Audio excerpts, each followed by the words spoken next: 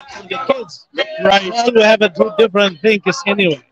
This is Freedom, Stephen. He's on our side. How you doing? Hi, how are you? I'm well. Steve with the Truth Trumpet. I'm going to grab the mic. Abdullah. Okay. Is there anything you'd like to say? What brought you here today? Well, the most important thing, we are the parents. We are the ones who raised those kids. We are the most people who love their children, not anybody else. We cannot accept it to replace the authority of the parents with a different authority. They will not. The Board of Education, they don't love our children more than we love them. So we are here for the care of our children. We don't want anybody to do any legislation that will harm our kids in the school. Keep the school a place for education. It's not a place just to, propagating a certain agenda to serve a certain group of people who considered as the minority in this country. We are here for Canada. We are here for the freedom. We are here for our own children to be in a healthy environment. That's why we are here. And would you say that there's a diverse group of people on this side of concerned parents? Definitely. As you see here, you can see the diversity in this group here from all background. They are here come for the children. So those people, they say, I was talking to them and they say we are for the children. I say you have a different, way than us. We are the parents. We are the one who care for our kids. So open the door for us. Let us, have the meeting with the Board of Education.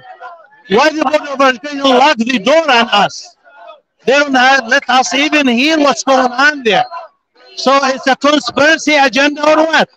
Well, it's never been done before, but I'm not sure if you know, but ever since the emergency orders were put into place for the COVID lockdowns, it seems the government and elected officials sideswipe rules and laws and change and amend policies to suit fear tactics under the guise of safety or fear.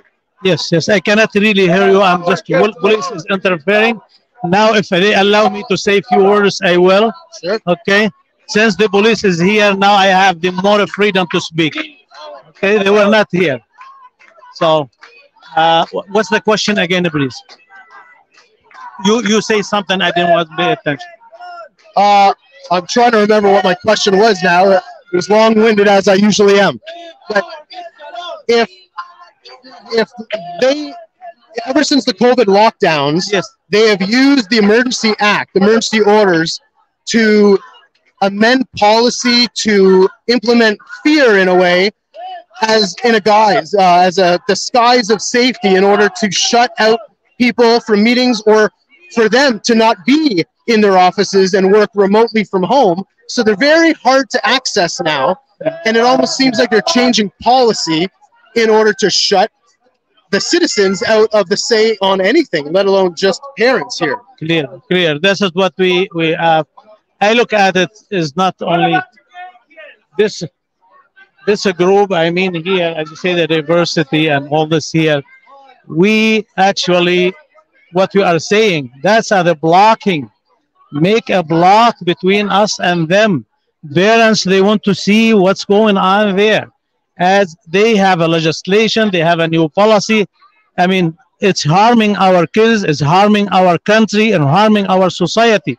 We have to say, we are in this country here. I have myself 9 kids and I have 9 grandkids. They go to the public school. That's beautiful. I have, 9 kids and 9 grandkids. So I care for them. I've been in Canada 42 years.